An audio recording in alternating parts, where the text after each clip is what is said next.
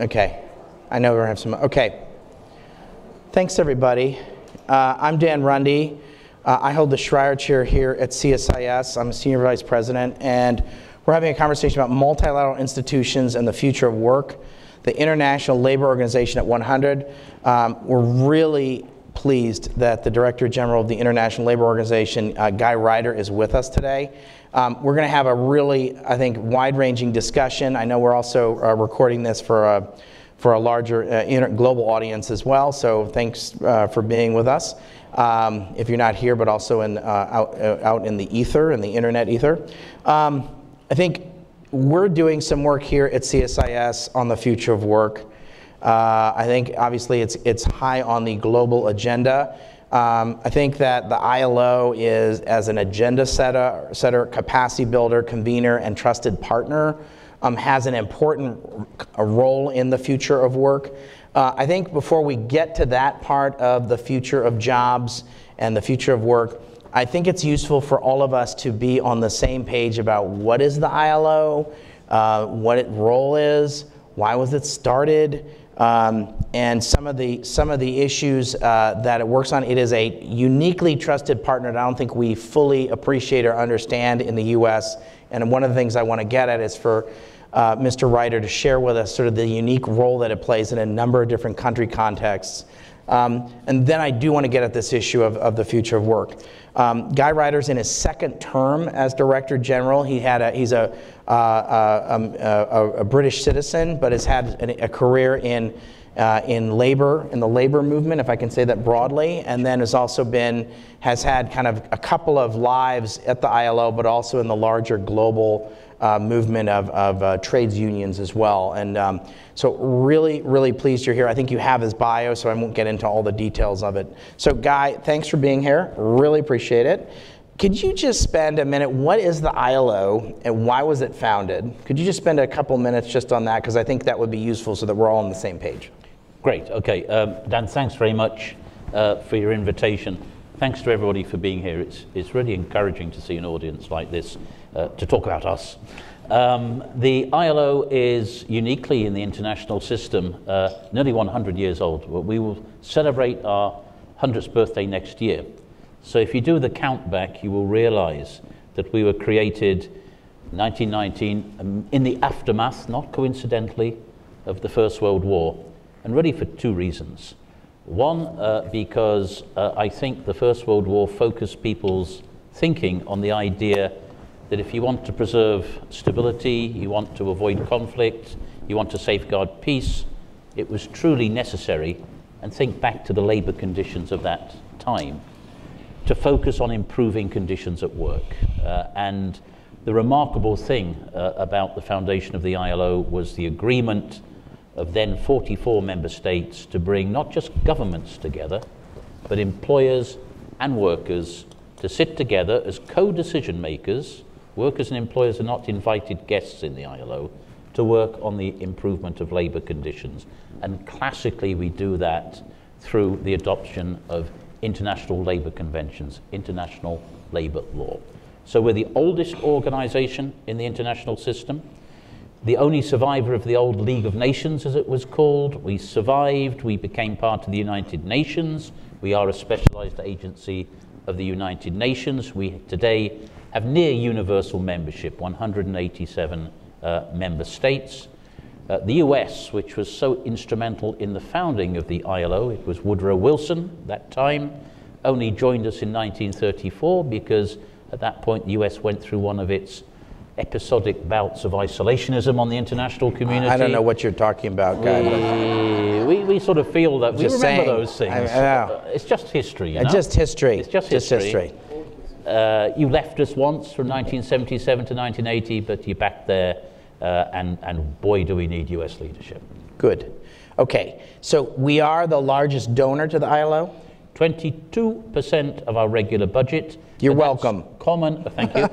Keep it coming. That goes across the UN system, so it's just standard assessments. It's our condo fees. It's part of the condo fees of global leadership. You're right. Okay, so I think before we get to this issue of the world of work, why you guys have this tripartite arrangement? What was the thinking behind that?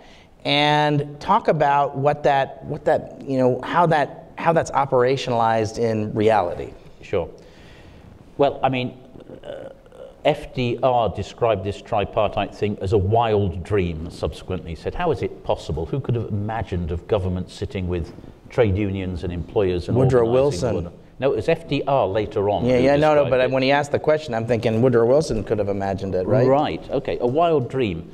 And if we sort of just are talking amongst ourselves, we know that this tripartite structure, workers and employers having seats at the table, was in a part the payoff for the concessions made by organized labor to the war effort from 1914 to 1918. I think this is a very important. I think this is a very important point that gets lost in the conversation. That the ILO was stood up in essence as part of a geopolitical deal, right? Isn't that fair, Guy? That labor unions, if you guys will work extra hours to help us win the war effort, to end World War I, to the war to end all wars, we're going to, at the end of the war, we're going to sit down and we're going to revisit sort of the social contract. Is that a fair way to describe it? With two extra ingredients. Yeah.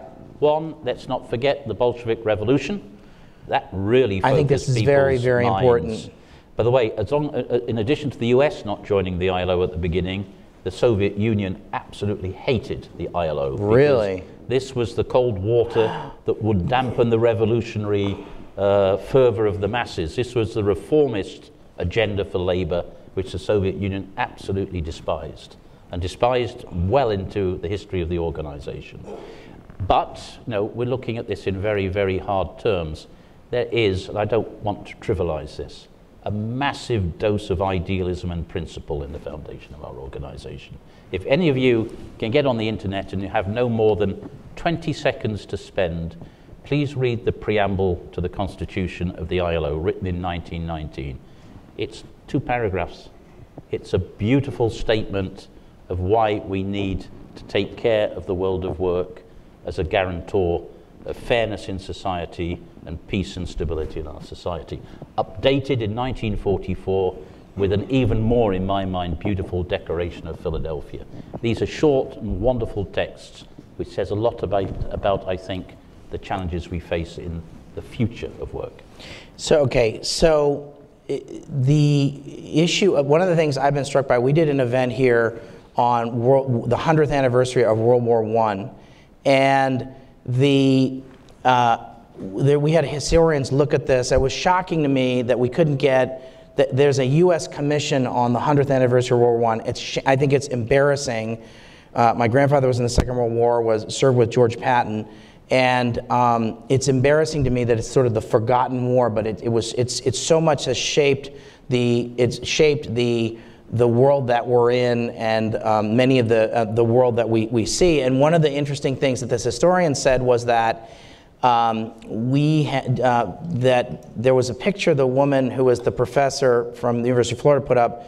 It was Woodrow Wilson between J.P. Morgan and Vladimir Lenin, saying that he needed to, the 14 points and things like the ILO were part of trying to save capitalism from either the rapacious capitalism on the one hand, which was generating antibodies, as well as sort of the Bolshevik Revolution, which was just a disaster. And anyone, socialism killed millions of people. The communist revolutions have killed millions of people in the 20th century, and that they knew that was a terrible outcome as well. So this was a third way to try and save sort of a social contract. The other thing I think is interesting about World War I is I know a little bit about Puerto Rico, and in Puerto Rico, the deal that was cut, similar to with the labor unions, was you're kind of a U.S. colony, or you're a U.S. colony. We'll give you citizenship in the United States if you'll send your boys, because it was boys at the time, you send your boys to fight in World War I. The deal we'll make is we'll make you citizens. So similar to the labor unions, there were some deals cut to try to help the war effort in a number of different fronts. So I think it's very interesting, sort of the geopolitical origins of your organization. Talk about the tripartite nature of it, though. It's interesting. We were having a pregame conversation, and I was struck by some of the representatives from companies. So how do you interact with companies? How are you governed? Okay, so if you were to come to the ILO's annual conference or to our executive, which is called a governing body, you walk into the room, it's rather like this room. You are the governments. You are the employers. You are the trade unions. And that's exactly how our decision-making is structured, except there are 2 times as many governments. So it's 50% governments, 25% employers, 25% workers. All decision-making in our organization, and if there's a vote, that's how the votes pan out, works like that. Now, you might say, that's very interesting, it's very noble, but isn't this a recipe for absolute stalemate and immobility? The governments will do one thing, the employers and workers will oppose each other, and you go nowhere. That might be one view of what you get when governments, employers and workers sit together. The reality is somewhat different, because the ILO depends entirely in this regard on, I think, 2 things. First is the understanding, the acceptance that we're not in a zero-sum game here.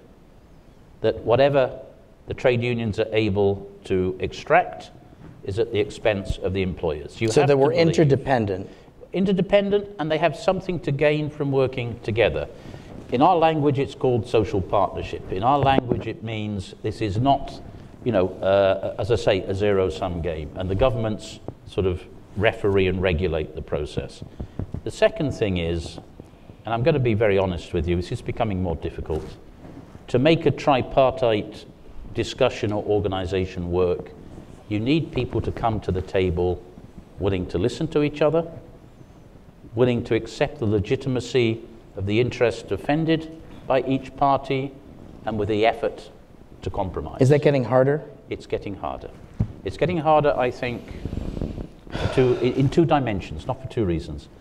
One, because international relations is becoming more difficult. So we get, because 187 member states are at the table, we get all of the side winds of everything that's making it more difficult for governments to come together in a multilateral sort of consensus. And secondly, I have to admit, it's getting difficult in the world of work as well.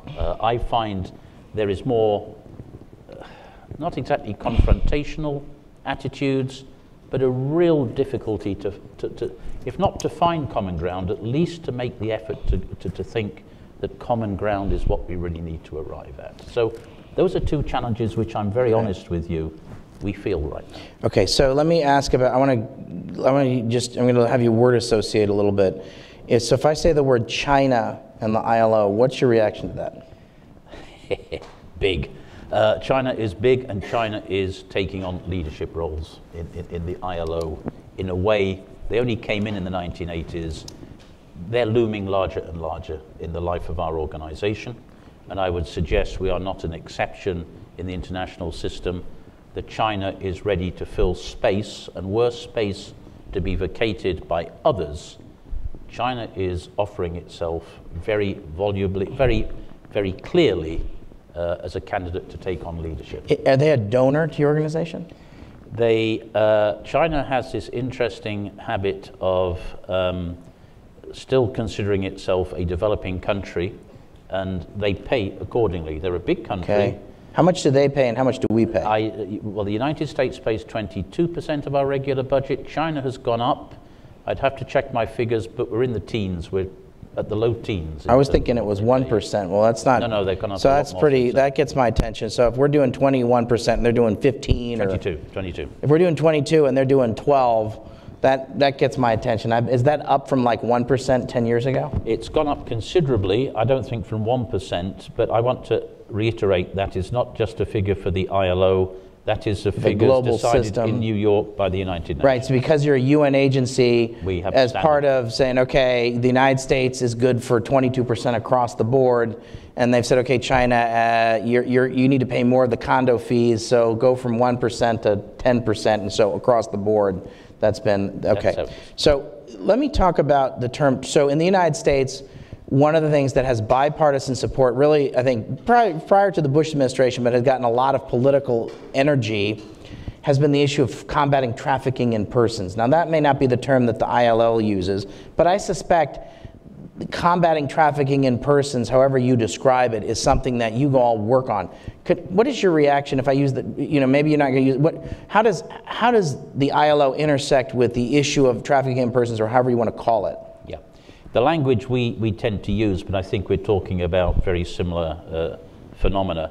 We talk about forced labor, we talk about modern slavery, and we talk about child labor, and these are clearly overlapping and complementary figures. When we talk about trafficking, there's the idea of movement. You're moving people from one place to another. Forced labor can happen without that type of movement. In any case, on our definition of forced labor, and this is the shocking figure, there's round about 25 million people who are today still victims of forced labor. If you add 15 million people who were forced into marriage, early marriage, that's another 15 million. That gives us a 40 million modern slavery figure. Ugh. If you look to child labor, it's worse. The figure is 152 million, which is horrific. It's horrific. With the good news being it's 100 million less than it was if we'd had this conversation in the year 2000. Well, why is it better? What's happened? What has happened is, and I think the ILO can take a degree of credit in this regard, is actually it was in the 1990s, and it was basically under the leadership of Germany. There was a major international movement to tackle child labor. Of course. And we had an international program for the elimination of child labor, which got enormous interest and a great deal of funding, including from the United States. And through sheer hard work, on-the-ground experience, we have worked out what works in the elimination of child labor. And what I think we've been able to do is to give the lie to the notion that somehow child labor is inevitable collateral damage from situations of poverty and underdevelopment. Yes, child labor is related to developmental circumstances, but there is no inevitability about child labor. We find countries in very similar developmental circumstances, some of which have gone a very long way to eliminating child labor. So it's a lie. It's a lie to say, in some ways it's a lie if someone says, hey, you just got to wait 10 years while we're working out our development issues. It's a mistake. It's wrong. It's wrong. And experience shows us that. So it's not true. So if someone says that, it doesn't have to be that way. If somebody tells you, sorry, child labor is inevitable because our country is poor or we suffer from developmental barriers, the answer is no, not so. Good. Can I just do a PSA for you? So the first treaty of the ILO was what? Yeah, every year our conference gets together. One of the things we do, less frequently now than previously, is negotiate, and the governments, workers and employers do it together, what we call international labor conventions. These are international treaties which set the rules of the game for labor standards. The very first treaty, 1919, when we were founded, Convention number 1, is on something as simple and straightforward as working time. And what does Convention number 1 say? It says we want a maximum 40-hour working week, 8-hour working day, 2 consecutive rest days in the week. You can understand what they were trying to do. You can understand that in 1919, this looked great. This looked like real progress. It was real progress. Sorry, guys. So you brought the weekend and the 40-hour work week to the world? Amongst other very many good things. Okay. Just so I'm clear about that. Just so we're all clear. Thank you, ILO, for that. Okay. But of course, what does that look like today? Now, is the future of work, which we're going to get around to talking I promise. Is it really, does it look like that? I mean, there's a lot of young people in the room. Do you expect to work a 5-day week with 2 days off? I don't. 9 to 5? No. There's a lot of shaking heads. There's 2 different questions here. I don't. My young people, I have them working all the time. Well, that's a separate conversation I can have with them. But no, number 1, would you like to work that way? Do you expect to work that way? I did a straw poll of my interns on that. A lot of hands went up to say, I'd love to work that way. Right, in front of you. To? Right. So it's interesting. Okay, so you guys won the Nobel Prize. Why'd you win the Nobel Prize? Well, I was shocked. I didn't know that. No, we did. You won the Nobel Peace Prize. We won the Nobel Peace Prize on our 50th anniversary. On your 50th, so 69. Yeah, that's right. And I think you can What think for? to the 60s. Well, because, don't sound so shocked, Dan. Why? Because I think 50 years, this wild dream, as FDR called it, showed that sitting together with a mandate to, and I'm going to go back to the mandate, the promotion of social justice as the only sure guarantee of lasting peace in the world. Does that speak to you today? Does it speak to our current? It really does. And 50 years ago, you know, think back to 1969, people were really into this stuff, and they really saw that labor and what happens in labor markets, what happens in workplaces, the capacity to deliver to people. And the 60s were a point of optimism. You know, we were in the middle of what the French call les 30 glorieux, the wonderful, glorious 30 years. Came back from the Second World War, and at least in our societies, not in the developing world necessarily. In the OECD countries. Things were going like that. OECD. And so, and we got, I think, just reward, because can I say that these achievements were historic, and they've remained historic. You know, I've just mentioned one anecdote, if you'll let me. Please. One of my predecessors, it's a great photograph. There's a great photograph of one of my predecessors, Francis Blochat, shaking hands with Lech Walesa in the place where he was held captive in Warsaw in 1981. Now, if anybody, any organization was able to support and intervene and ensure that Solidarność did what it did in history, it was us. It was us. Well, that's so not really just important. The weekend, not just the weekend. But it was. You helped, and helped. So I think this is actually very, very important. We just hosted the National Endowment for Democracy's head, along with the 4 heads of the 4 institutes, including the Solidarity Center, and I see the folks from the Solidarity Center are here. I think we, you know, if you weren't around for it, you will forget that people like Lech Walesa and folks like Lane Kirkland of the AFL-CIO were very, very important in helping to end communism and And Dan, if this sounds like ancient history to the very many young people in the audience, can I just sort of, on the Nobel Peace Prize track, 2 years ago, the Nobel Peace Prize went to the social partners, the workers, the employers, and the Lawyers Association of Tunisia. Because of the role that this coming together of workers, employers, and NGOs had played in ensuring democracy's survival in Tunisia. Tunisia is the pilot light of democracy in the Arab world. We got to keep that alive. And the following year, the Nobel Peace Prize went to Kailash Satyarthi, the director of the Global March Against Child Labor, for the work done on child labor. That's great. So again, this is not self-publicity. So you guys are part of this. People. You guys are front and center at these issues. These are our people. Guy, tell me about Bangladesh, because I think there's a before and after the Rana Plaza tragedy. I think it's the kind of thing like the Triangle shirt factory in the United States was sort of this catastrophe. It was sort of a breaking of the social contract. In some ways, in my mind, the Rana Plaza catastrophe was a breaking of the social contract. So tell us, what was that? And what has your role been in the response to that? Because I think this is an important part of one of the ways in which you make a difference.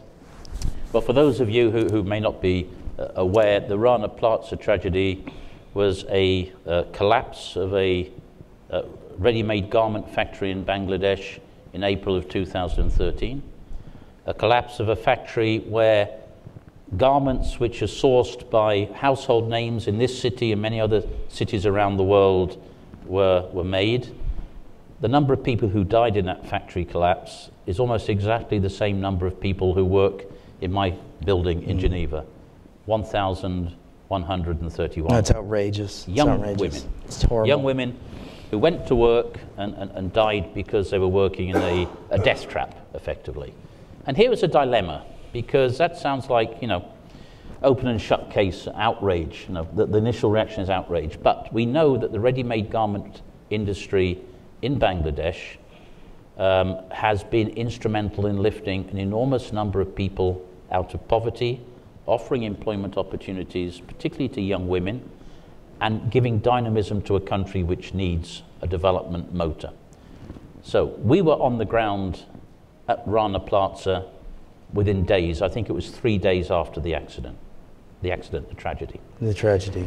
We put together an agreement between the governments, employers and workers of Bangladesh on remedial action, an action plan. We also, and this let me just stop you though, Guy. It strikes me as you're probably one of the only organizations that everybody that you just mentioned could have trusted to do that. Is that fair? I hope that. But I think that's a fair statement. I think it's right. I think it's a true. fair statement. But I think there's two more bits to this.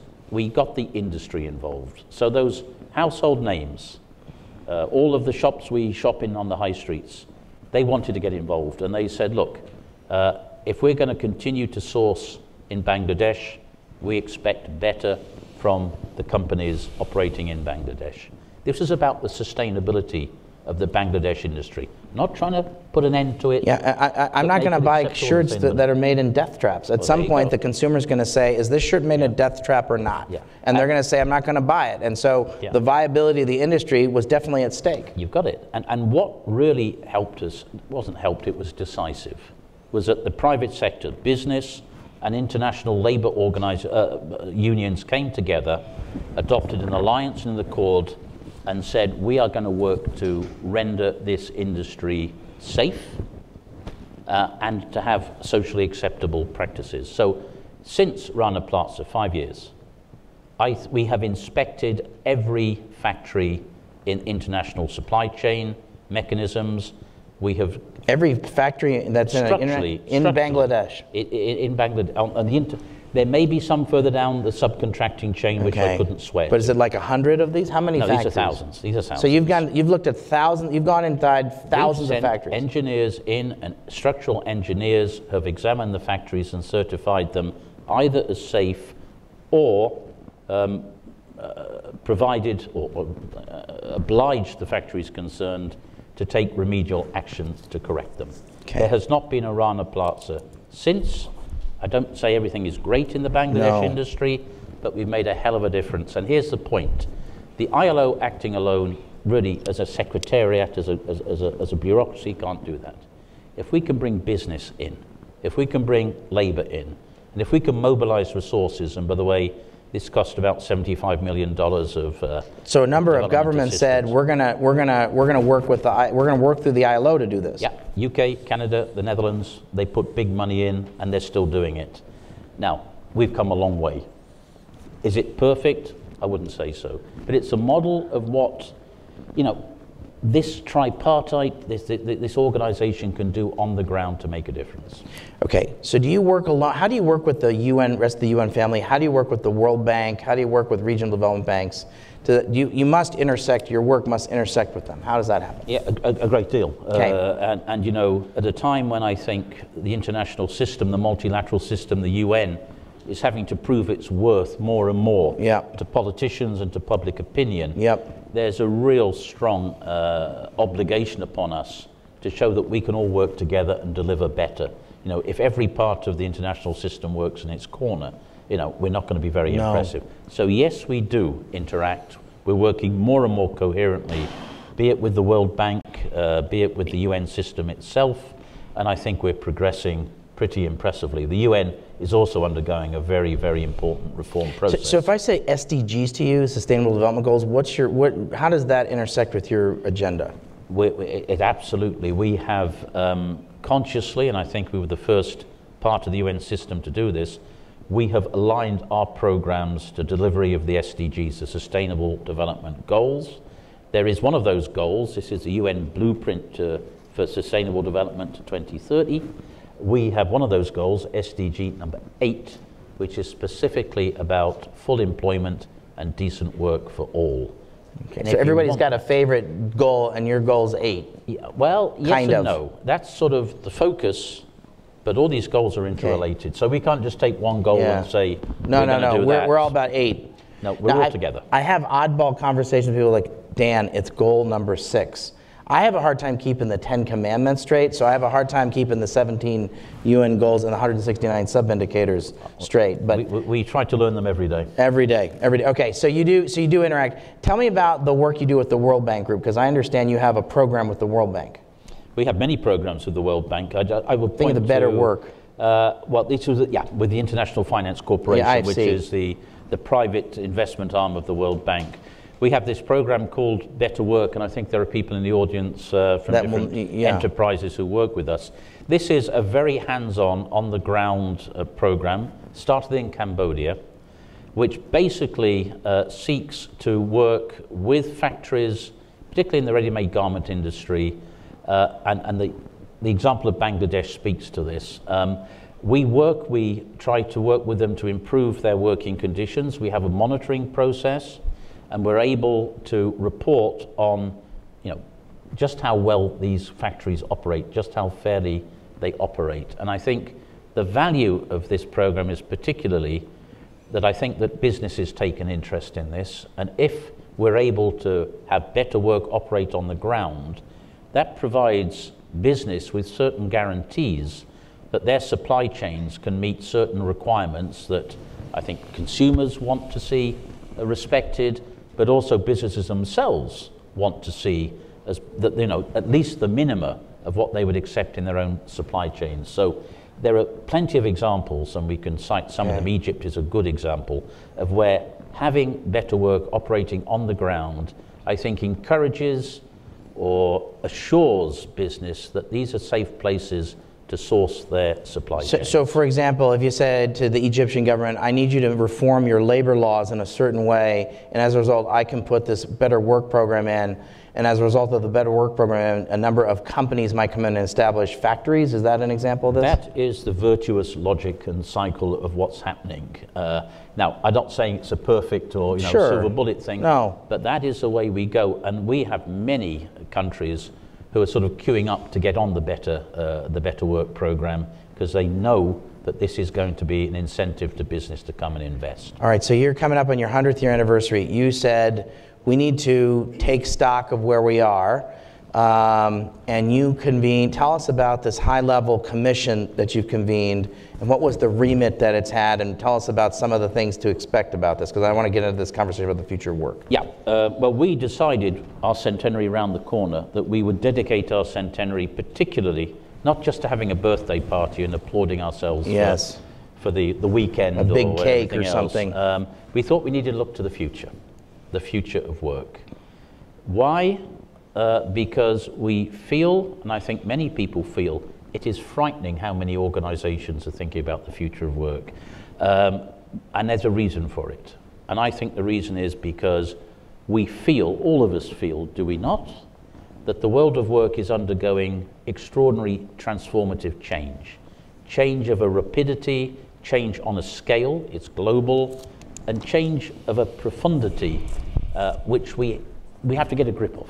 I think we all think that the world of work tomorrow is going to look substantially different from what it is today, and we have to prepare for that. We have to understand it, and we have to prepare for it. That's the first reason that it's so interesting.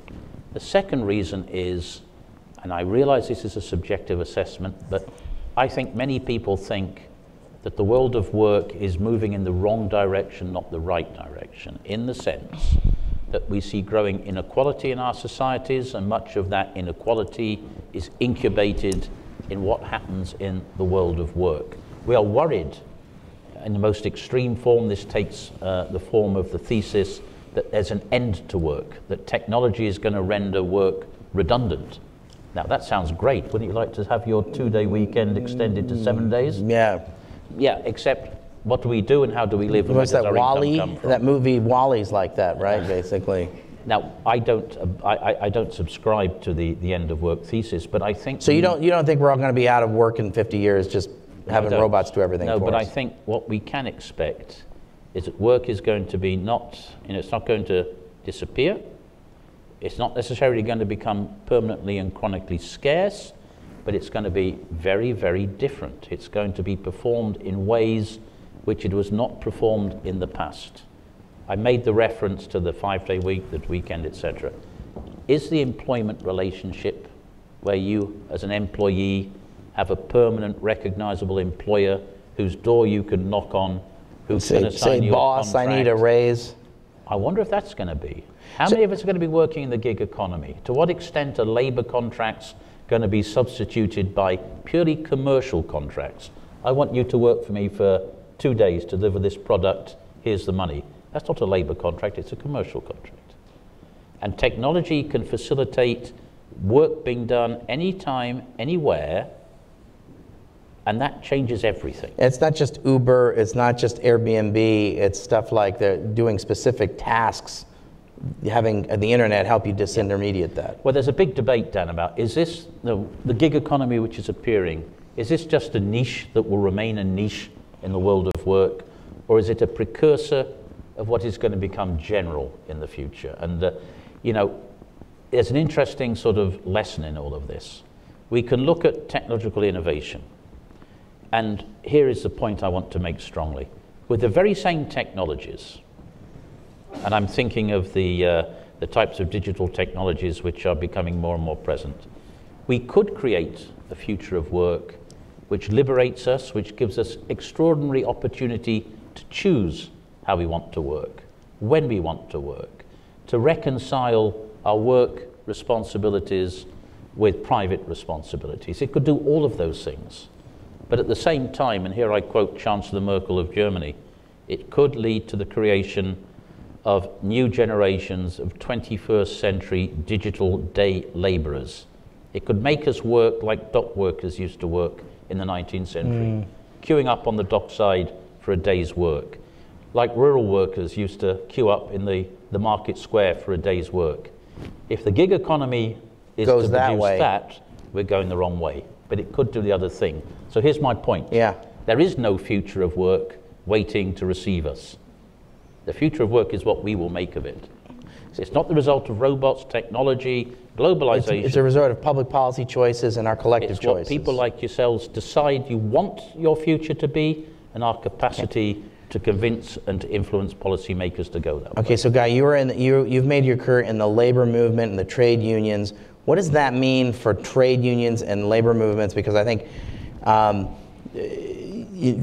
they've been an important part of civil society. They've been an important part of establishing social contracts. They've been an important part of democracy promotion. What happens in sort of this gig economy world? What does that mean for collective action among employees? It's a great question. My previous meeting before coming here was with the AFL-CIO's Commission on the Future of Work, so they're thinking hard about these things. Look, I do come from a labour background. I am unapologetic in my belief that the societies we've created and much of the progress over the last century has been not, of course, exclusively, but very significantly influenced and moved by organised labour and their interaction with business. These have been engines of social progress, equity in our societies. I mean, there's a very simple sort of statistics out there. You know, where collective bargaining is present, where collective bargaining covers more workers, you get more equal societies. You get more equal societies. Now, different people will put a different emphasis and valuation on that equity. I personally place a high value on it. And I think we have now got to a stage, and here, I don't know if I'm going to rub anybody up the wrong way, but I think it is generally accepted that we are reaching levels of inequality in our societies which are not only socially very, very worrying, they're economically counterproductive. I mean, the International Monetary Fund will tell you, we think that levels of inequality today are damaging for job creation, damaging for growth prospects in the future, and in the end, and here I'm really going near the edge, aren't I think the anger we see in our politics, I think the direction that politics and public discourse is taking in very many countries, including Europe, in all of the regions, I think is a reaction to this movement towards levels of inequality, perceived unfairness, which amounts to something which I think goes to the heart of the ILO. It amounts to the feeling out there that somehow there's a social contract which as citizens we all believe we sign up to, either implicitly, not explicitly. I've never signed a social contract. But we all think that there are bases of fairness, expectations of what we get in life. If we work hard, obey the rules, you get something back of it. There's a feeling that social contract has somehow broken down. People aren't playing by the rules. This is not right. And that's a very dangerous that's a very dangerous situation. And I think it goes to the heart of democratic process. So do you buy the lots of movies about this, sort of the dystopian futures of artificial intelligence, or the robots are gonna, the Terminator's like this too, and 2001: A Space Odyssey and WALL-E. There's a whole universe of films. They're all negative. The future's always horrible, and there's dystopian future. So, where are you? Are you a world of work optimist? World of work future pessimist? Where do you come down on this? Somebody said we all have a duty to be optimists, and I feel the duty to be optimistic. That's good. And it goes back to what I said a few minutes ago. There is no fatality about the future. It's going to be what we make it.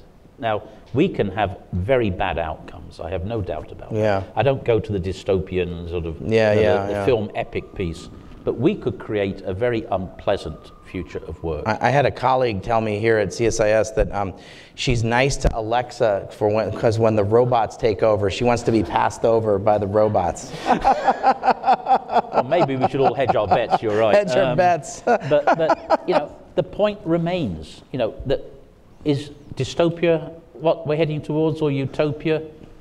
There is no single vision. Someone said, people say to me, if you have a vision for the future, people who have visions really need to go and consult a doctor. You shouldn't have visions, they're hallucinations. We have to work. Now, and this is today's politics, it's not futurology. What do you think the future's going to be like? It starts today. What do we want the future? Particularly the young people in the room, what do they want from the world of work? And how are they going to demand it from policymakers? And how are they going to act to bring it about? Guy, tell us about the commission. Who's on it? Yeah. What was the task? Yeah. You got any pre-game? Can you give us some punchlines that you think will happen? Yeah. Can we talk a little bit about that? And then I do want to spend a minute on what do you think the skills we're going to need in this world that we're going to be in. After you talk about the commission, I want you to tell me what regardless of whether we got robots or flying cars or I don't know AI writing music or whatever, what are the kinds of skills people are going to need for the future, regardless of the future we're going to have? Okay, the commission itself, we set up a high-level commission on the future of work last August. 28 people on it. We think they're good people. They've got a lot to say and to bring. Two Americans. There are two Americans. The co-chairs of our global commission are the Prime Minister of Sweden, Stefan Löfven, and the President of South Africa, Cyril Ramaphosa. So we've got some heft. Heavy duty. Met 3 times, going to meet a 4th time in November. The report of this commission will be published on the 22nd of January. Now, what can I tell you about that report? It's going to be short. It's going to be political, it's going to be strategic, it is not going to be technical and hundreds of pages, and it will be action-oriented with very clear recommendations for action. So you're going to get it'll be in January, it'll be published? 22nd of January. Okay, and so you got any hints for us about what you think some of the punchlines are going to be? Well, short, strategic, etc. I think there are a number of things which are going to come out of the commission. I'm not the guy who signs off on the report. No, but if you were a betting man. Yeah, I think initially there is a point that the commission is going to make.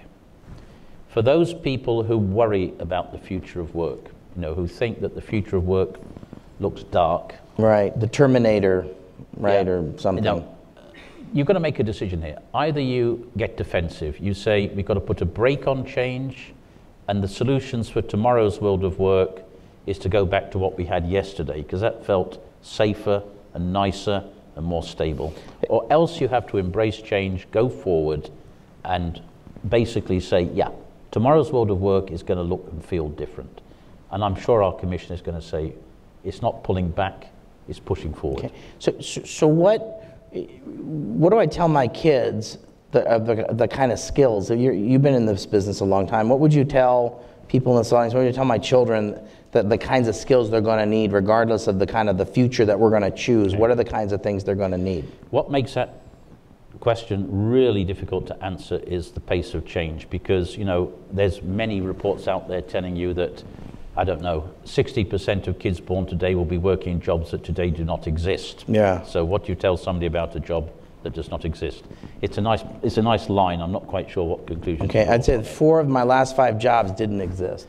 But right. The real point to me is the idea that you can, this is what happened to me, you learn for the first 20 years of your life. You acquire skills in education for the first 20 or so years of your life.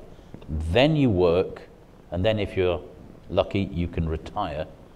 For the last 20. Yeah. That's gone. It's going to be intertwined, because skills acquired at the beginning of a professional career will have a shelf life substantially shorter than the length of your working career. So the need for what is commonly called lifelong learning, continuous refreshment of skills in education through intertwined processes of working and learning, that's going to be the order of the day in the future. Everybody agrees to that. If you talk skills, everybody nods their head. The question is, how do we deliver on this necessity of lifelong learning? Do you just leave the worker, say, that's your problem, Buster. Yeah. You've got to do it. Does the state have to provide for this? Do businesses and employers have to provide for this? And how do we deliver on it? And, you know, if you put aside the notion of the disappearance of work in the future, and I do put it aside, the fact remains there's going to be massive transformation.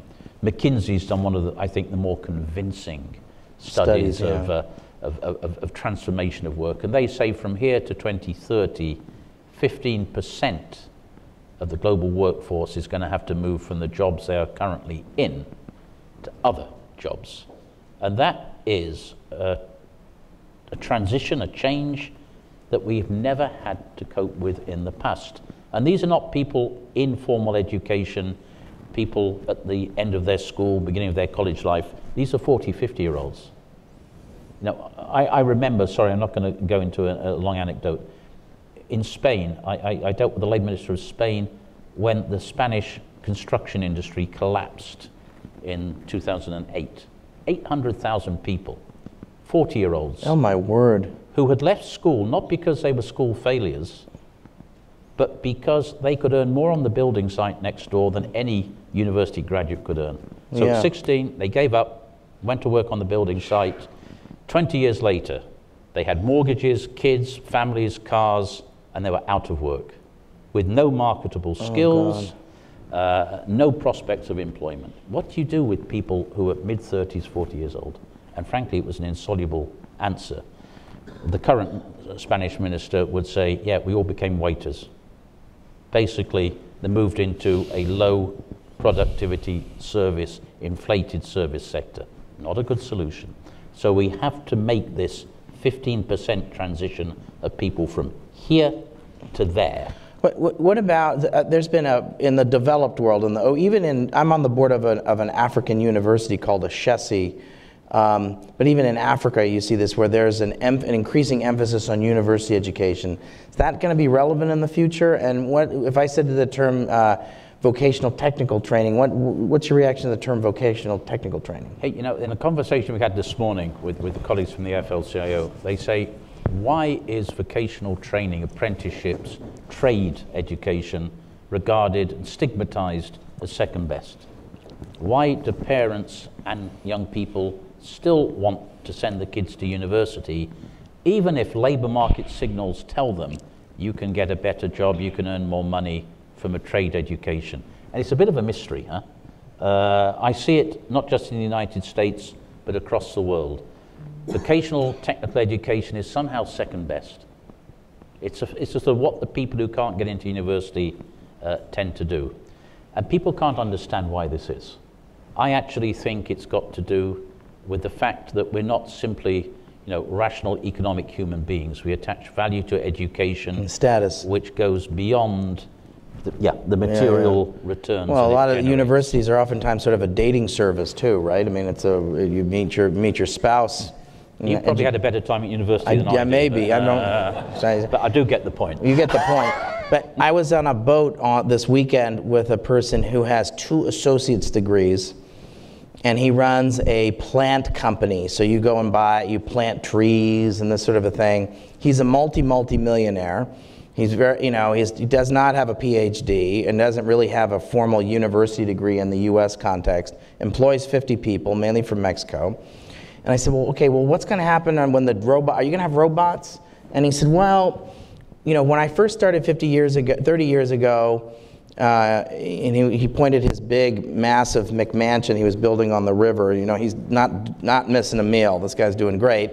He said, everyone had to dig the plants out with a pickaxe and a shovel. Today we've got these special machines. I don't know what they're called, but they're these like highly specialized diggers with augers, and it's like a kind of a robot, but not really. So we're going to have those that are we're going to have drones. He was talking about drones.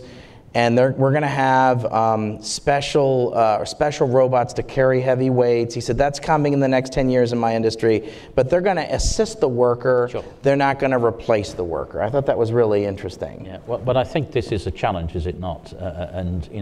I think everybody, and this is much easier to say than it is to work through into operational terms, we have to make sure that we master technologies more than the technologies master us. And it goes very closely to what you say. There's nobody, I think, who has any real interest or understanding of the history of labor through the years who will regard technology as anything other than positive, in the sense that I always say that technology has freed human beings from the 4 Ds. I hope I can remember them all. From dirt, from drudgery, from danger, from deprivation. There are lousy jobs. There are really jobs nobody would want to do that technology have relieved us from. Technology is an emancipatory instrument without which the world of work cannot advance. So, that we should regard technology as a danger or a threat is somehow counterintuitive, and it's counter to our history. And yet, all those things you're talking about, these are not illusions. No. These are not illusions. But we have to make the management of technological innovation a subject to policy. Is this whole coding thing, is that like a fetish? Is that like a baloney thing? I see all these people saying everyone's got to go code. How many people are really going to code in the future? I think that's like, I don't know if I believe that. Now, I know it's like a trendy thing to say everyone's got to code. What's your take on coding?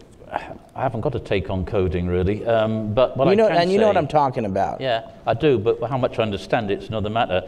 I spent yesterday afternoon sitting in a so-called techno hub in New York, in Midtown Manhattan, with young startup entrepreneurs who were doing things which, I'm not being funny. I mean, it's beyond probably the comprehension of most people here. Yeah.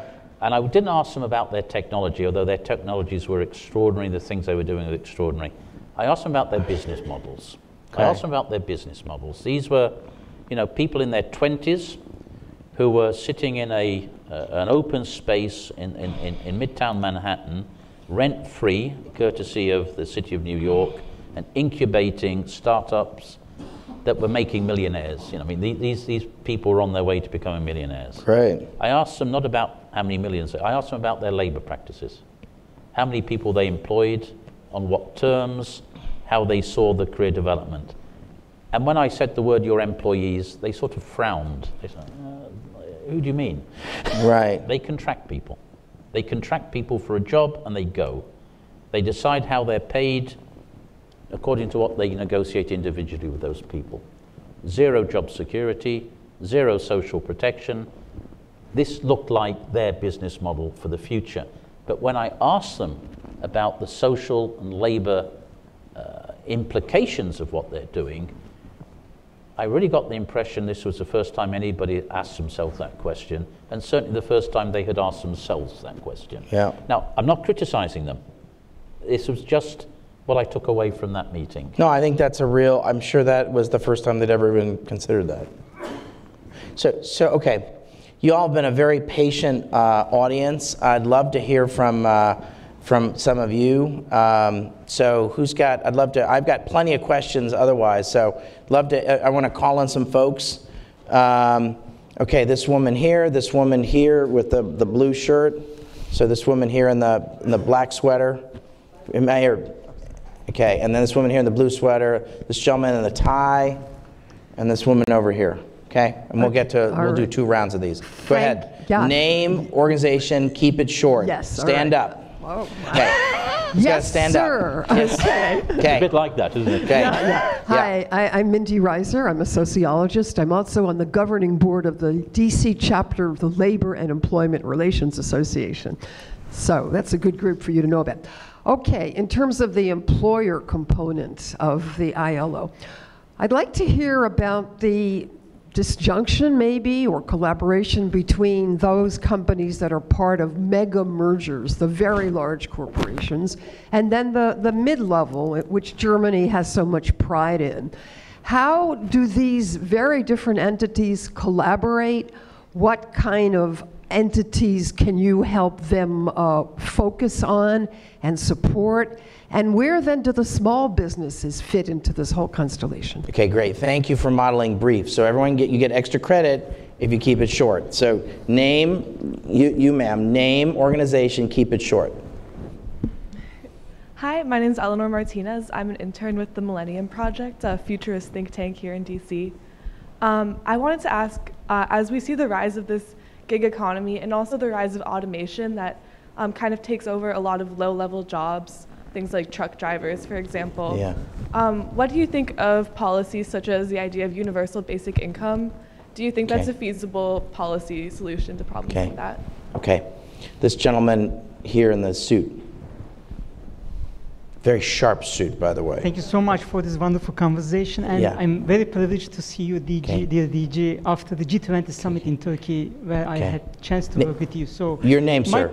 My name is Ozan, and I'm ex-ILO. So okay, good. Okay. 7 years with the colleagues, and my question is that, in one hand, we have the unprecedented levels of the human mobility, including, the forced displacement, migration, and refugee, the crisis. On the other hand, we have the emerging forms of the employment, either to the gig economy or the, the unconventional way of doing the work remotely. So how, the fundamental pillars of decent work can reconcile these different needs, the different, the different challenges of today's world. Thank you so much. Okay, this woman over here. Hi, thank you so much for the great conversation. I'm Abby McGill with the Solidarity Center.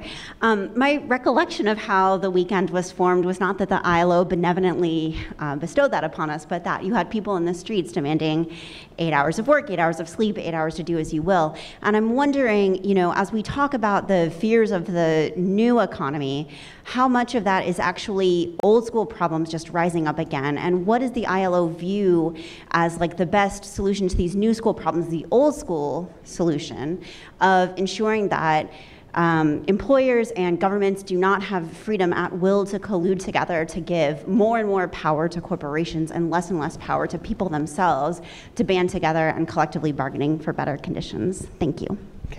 Okay. Let's start with those 4. I'll start with those. The first question, if I've captured it properly, is about employer representation at the ILO. The people, and imagine yourselves as governments, workers, and employers. You people are not generally the heads of enterprises. They tend to be the representatives of employers' organizations. So, for example, the US employer representative is nominated and represents the United States Council for International Business. And there's an important point here. The mandate, and it's normal, the representative mandate for employers in the ILO is not generally held by the representative of an enterprise, a multinational or a small enterprise, but by an employer's organization. And this creates a structural, this is normal because they have the representational mandate, but it does mean that the ILO has to mediate, if you like, its way of interacting directly with enterprises. And what we see very clearly is there are different expectations, I think, from large enterprises, multinational enterprises, the familiar names that we all know about, and to small and medium-sized enterprises. One thing the ILO does on a very large scale today, which it did not do 20 years ago, is promotion of entrepreneurship and small and medium-sized enterprises. Over the last 10 years, we have provided training in entrepreneurship to no less than 6 million people, often young people, often in developing countries. So, no, in that sense, small and medium-sized enterprises are the beneficiaries of direct technical cooperation from the ILO. Representation depends very much on the nature of the organization concerned. But if the organization that occupies the employer benches at the ILO encompasses both multinational business, middle-sized and Mittelstand, as you mentioned from Germany, and small businesses, then hopefully we get a comprehensive representation. That is the answer. I think there is a concern. I think we have to face it that trade unions, of course, in their representative processes have their own problems. On the employer's side, I think there are some businesses which are now so big and so powerful and have so much access, to relate to the other question, to decision makers, that they do not feel the need to act through representative employers' organizations. I suspect you feel that in the United States, and that can represent a certain fragmentation of representation with which we have to contend. The second question, the gig economy, the destruction of low-skilled jobs by automation. These are absolute realities. I think the one thing I would say about that is, I think the great worry that I have, that if uncorrected, technological innovation would exacerbate existing inequalities unless we have countervailing action taken to prevent that from happening. One solution, which is often cited, and you've mentioned it, is the idea of universal basic income. I see that sort of recommended on the basis of two thoughts. One is there will be chronic job scarcity in the future, so that if work is not there for people to have an income, we have to provide other means, UBI being the answer. The second is, well, yes, there will be work, but it will be intermittent, it will be on the gig, so this month you get a lot, next month you get nothing, so you need some way of leveling that out and having predictability. Our commission is talking a lot about universal basic income, so the opinion you're going to get is Guy Ryder's opinion. I think I'm not a fan of universal basic income. I don't think it's I don't take the view that we should be giving up on work as a primary, indeed necessary source of income and activity. I regard as dystopian, Dan, the notion of, even if we could provide a decent UBI for people, the notion that we exist in society but do not work. Because work has a value, and by the way, this is very present in the thinking of our commission, work has a value which goes beyond the material well-being it brings. It's about our self-fulfillment. It's about meaningfulness. It's about purpose. Yes. People's eyes tend to glaze over I agree when I with say you. this. No, I agree with you. It sounds like soft and No, fuzzy. it's good. Yeah, Arthur Brooks, who's at the president of the American Enterprise Institute, had an important piece about sort of earned success. Yeah. And this is related to this point. And I think it's right. Sigmund Freud said it quite well. Work is what connects the individual to reality. And it's good, huh? That's good. And when that link is broken, people suffer psychologically from it. So it's true. So I'm not a big fan of UBI. I don't believe it to be necessary, and I think it's a false solution. And I think it represents giving up on work, and I'm not ready to do that. Okay, I'm doubling down. Amen. I totally agree, Guy Ryder. I totally agree with that, because when my grandfather, at the end of World War II, was in charge of prisoners of war, he said that the worst thing you can do is have a person not do anything. Yeah. And that is a soul-crushing thing. That's a bad thing. And it truly is. Yeah. Okay, I'm with you. Okay. To go on to the next question from my former colleague, I think there are a number of things at work in the world which mean that whether people like it or not and find it easy or difficult to deal with, mobility, migration is going to be a big part of the future of work. Here is the dilemma of the moment. I think the economic case for increased migration has never been stronger. Yeah, but the borders are closing. And yet the political and social obstacles to migration are becoming ever greater as well. Can you think of a European country that's going to take 1 million folks anytime soon? I mean, I think that game is over. Well, I think that ship has sailed. I don't think when Merkel, I don't see Merkel raising her hand saying, I'm good for another 1 million. I think that's over. You know, so I think the borders. We just did a big task force on forced migration here. I visited 10 countries. I interviewed 300 people. We had a bipartisan task force on this. We got a big. I agree with you. This is a big part of the future, Guy. But I understand the economic argument behind it. But I would tell you the political will in OECD countries is. I mean, Korea took 500 Yemenis, and it's been complicated. No, listen, I agree, and I repeat what I'm saying. Yeah. The economic case has never been stronger. The political and social obstacles have never been higher. And they're going higher. So we've got to unlock that dilemma. Why? Just look at demographics. You know, all of our countries which are getting older, you know, the rich north is getting older. Yeah. We're going to need somebody to pay our pensions to keep the things going. And we're seeing in the young countries of the world, and as we worry about aging, let's not forget that sub-Saharan Africa and South Asia still have a lot of growth to go. The growth. We're going to see a doubling of the population of Africa in the next 25 years. And if anybody believes that you know, migration is going to be stopped or prevented, or we need it, we have to manage it. And I think one of the great policy failures of the world, I'm not speaking about the United States, I'm happy to speak about Europe, is our absolute failure to manage migration rationally and in a way which I think, you know, brings countries together rather than divides them. This has been exacerbated by, and the colleague mentioned it, this has been exacerbated by the refugee crises, which has led to a very strong reaction due to conflicts that we've been unable to resolve. I was in Eritrea 3 weeks ago for about 3 days, so it makes me the world's expert on Eritrea, right? So I know everything there knows about Eritrea. And there have been a lot of Eritreans who have left and have shown up on boats in the Mediterranean. And if you said, okay, well, why are people leaving Eritrea? And shouldn't we just give them a big Marshall Plan to fix Eritrea? That's not the problem in Eritrea. The problem in Eritrea is they've got this crazy frozen conflict with Ethiopia over a one-horse town. But they seem to be getting we're going to get peace in our time. But my point is, as a result of your visit, yes, absolutely, of course, you're welcome. You're welcome. So they've got this. They had this 100,000 people died over a one-horse town. And they have this frozen conflict, and so the Eritreans have national mobilization. And so everyone, if you get conscripted into their army, you're on the hook to be on the army for 40 years. And so after like year 8, you're just like, you know, I've kind of given at the office. I think I want to try something new. How's Italy? I think I'll try Italy.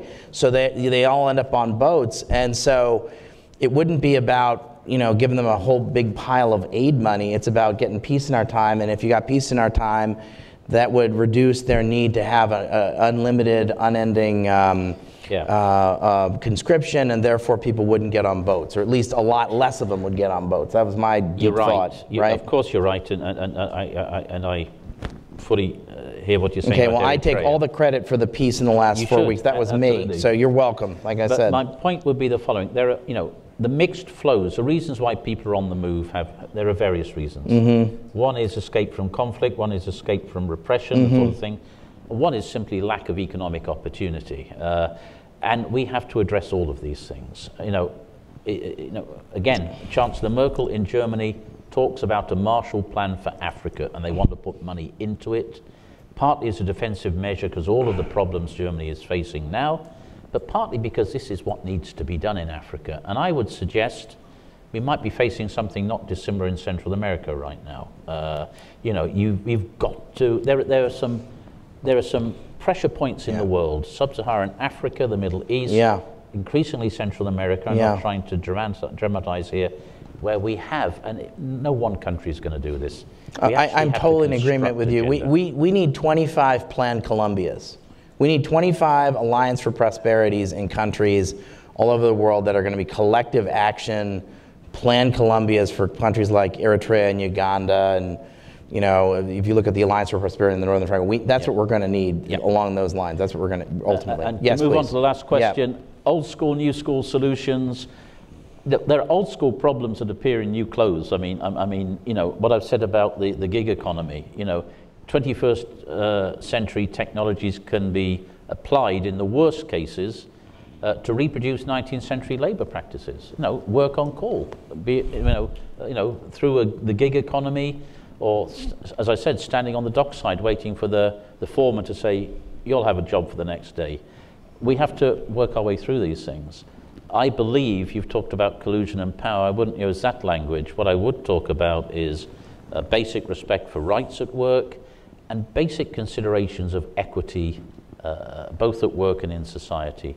I don't think, however rich you are, however well off you are, however well placed you are in a society, you can feel comfortable, secure, or happy living in societies of ever greater inequality. In the end, we're all victims of that. Wherever you're placed in the league table of wealth, if you're living in situations in some walled-off community or something, or you need bodyguards. Yeah, and not just because it's non-sustainable or dangerous. Do we want to live like that? Yeah. Does it make us feel good? I think this is my view. I think that the reason Plan Colombia happened and the Colombian people were ready to fix things in the year 2000 was that when the wealthy couldn't go to their ranches anymore because the guerrilla war was so bad, and sort of the easy workarounds they were out of luck on using the workarounds. That's when the society said, okay, now I'm ready to spend more money to defeat the guerrillas, but also have a different kind of a conversation about the social contract in Colombia. That's my editorial view on that. Okay, let's get another round of, I want to hear from Alex Kravets. I want to hear from that gentleman, that great tie, green tie. I'm a sucker for green ties.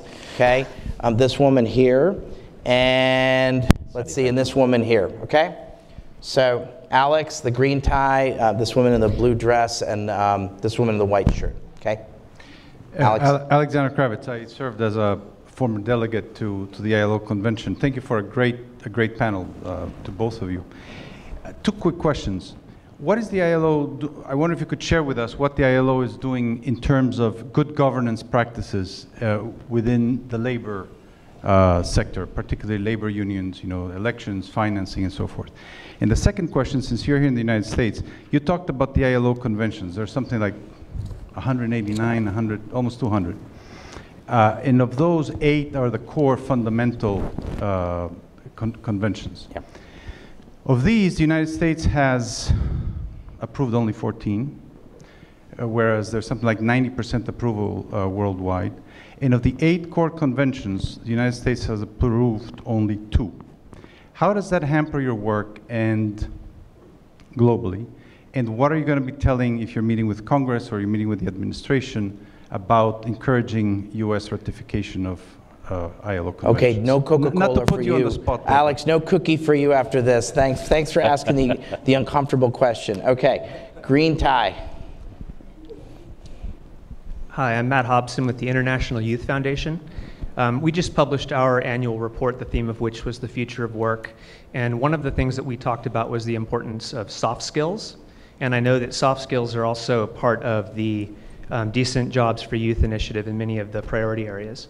So our take was that soft skills are important not only because of their, the inherent work readiness, but also that they prepare young people for an uncertain future where lifelong learning will become a big part of their lives. So I wondered if you could just talk a little bit about how you view soft skills in this uncertain future where lifelong learning will be critical.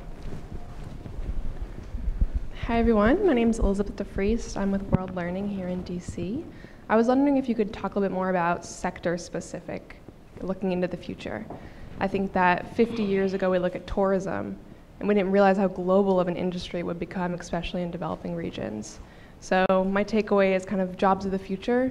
We might not know what those jobs are yet, but sectors that do exist and could exist in the future, could you dive a little deeper into those? Okay, and this woman here, please.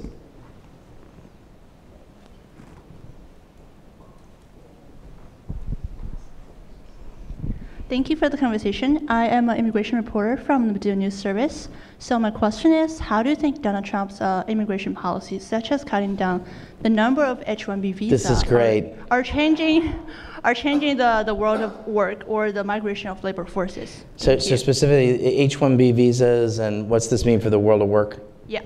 Okay, and you're with the news service, right? Yeah, sure. This is great. Love it. Thank you. Thank you so much. Okay. Okay. Me? Yep. I guess that's why they pay you the big bucks, Guy.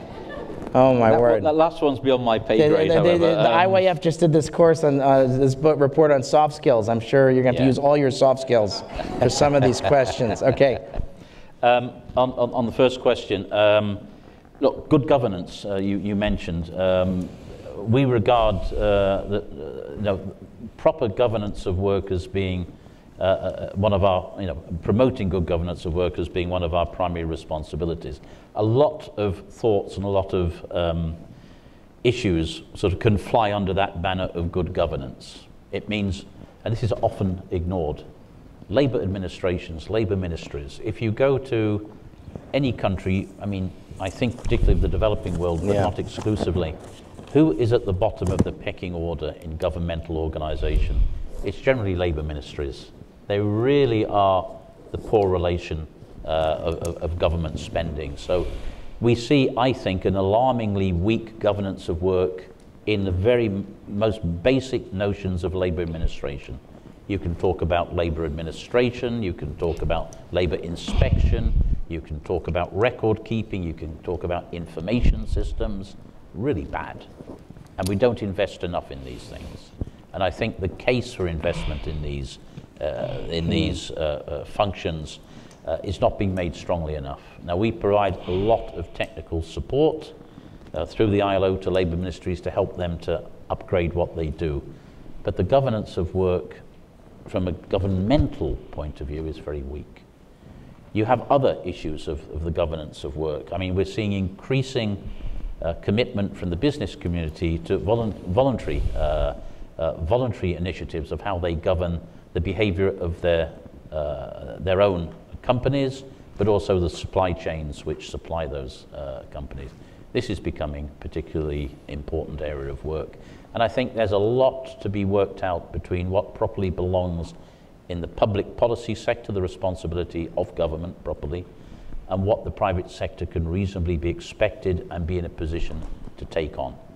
You've mentioned trade unions and all the rest. We have very clear, and this is sort of ingrained in our standards, very clear principles about the autonomy and independence of worker and indeed employer organizations. They should be free from illicit and unjustified interference.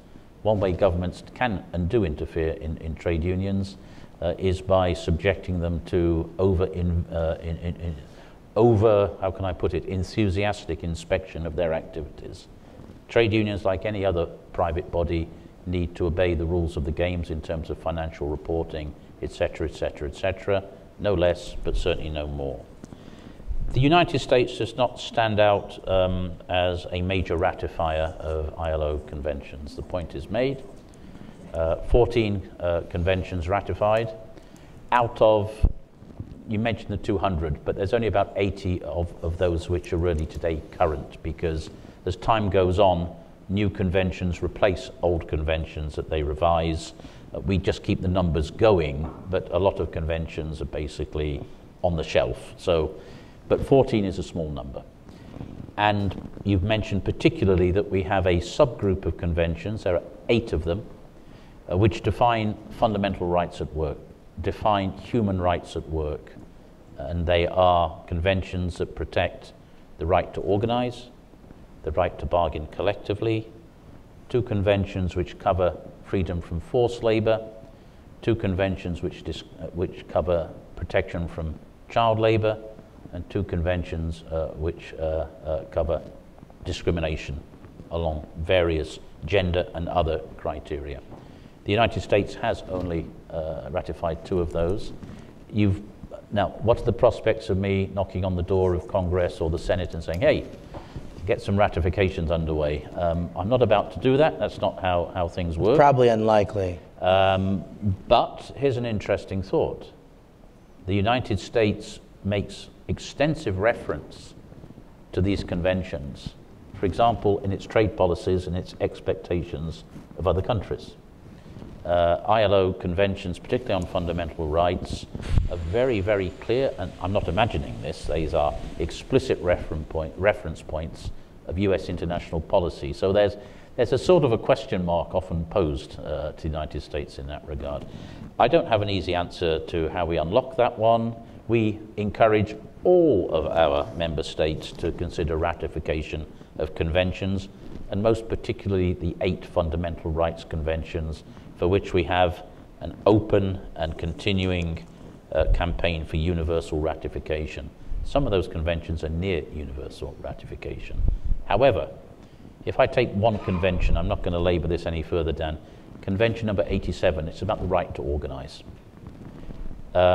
That's been ratified by a very high number of ILO member states, but the fact remains, here's the irony, that half of the world's labor force works and lives in countries which have not ratified that convention, because the United States has not ratified it. China has not ratified it. India has not ratified it. Brazil has not ratified it. So the pure numbers of member states ratifying is not always a guide to what follows. What's the next one? Soft skills. If you want to get a question in, obviously you have to wear a green tie in the room. That's good for the next time, isn't it? Soft skills, look, the way we take it, and you made a lot of points which I would simply subscribe to and nod my head to, but how do we look at the soft skills? I think we see them in a continuum in this context of lifelong learning.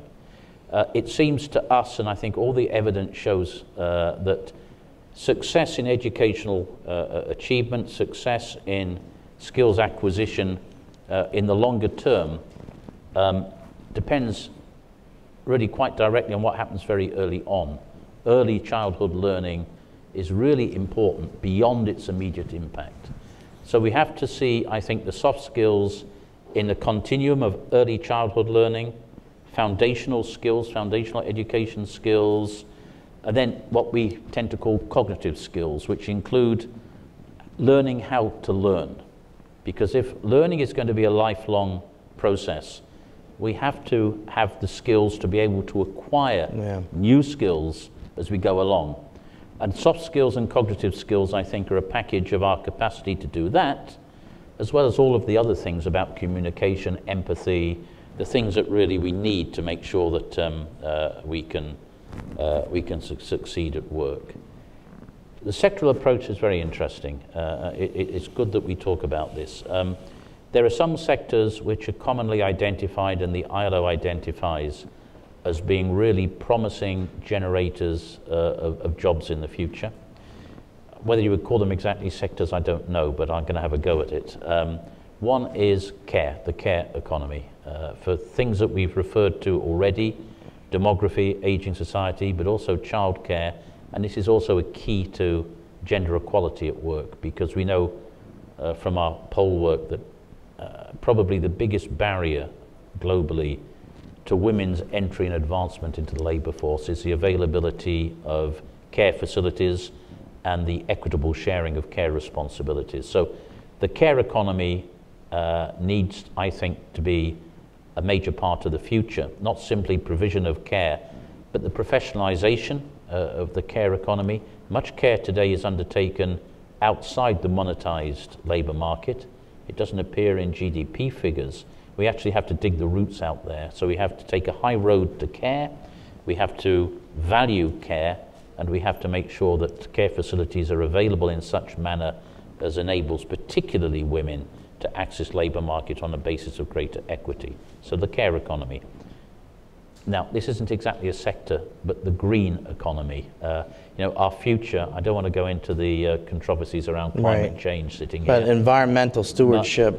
But green jobs are going to be a big part of the future. And this in itself, even if we abstracted from all of the other factors which are leading to, turbulence and transformative change at work, our productive systems are going to have to change radically if we are to mitigate and stop and to break climate change. Most people, not everybody, accepts that climate change is a result of human activity, and in large measure that human activity is work or work related. So the green economy of the future is also sort of a sectoral thing that we have to look at. You can abstract from these things and say, yeah, but are we going to work in industry or services or in agriculture? This is the way people tend to sort of put the big lumps of our economies together. I think we see this secular migration from agriculture to industry and industry to services. This is a classic thing that we've come to accept as normal. I think that's going to look a bit different in the future. Not least because industry is going to look, if we can talk about industry in the future, it's going to be something quite different.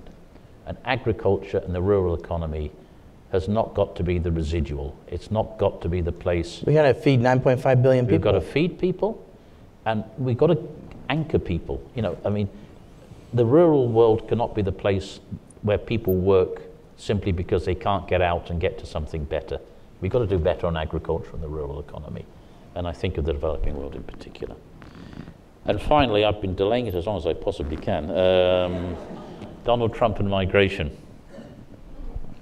I'm not going to really answer that question very directly, partly out of self-protection and partly out of ignorance of the specifics.